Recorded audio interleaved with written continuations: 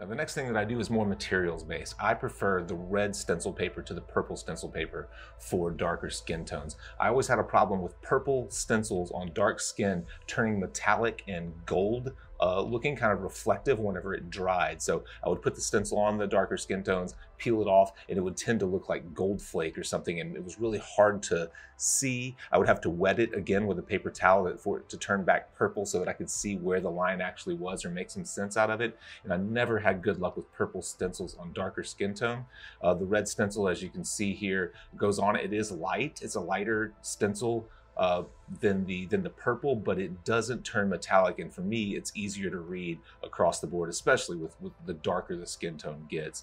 And you can see here on the stencil itself, even though it's very light, that I can see all those directional lines in the shadow shapes, and it's helping me to determine what shapes are doing what. So I can really clearly separate light shapes from shadow shapes and then the flow of different shadow shapes.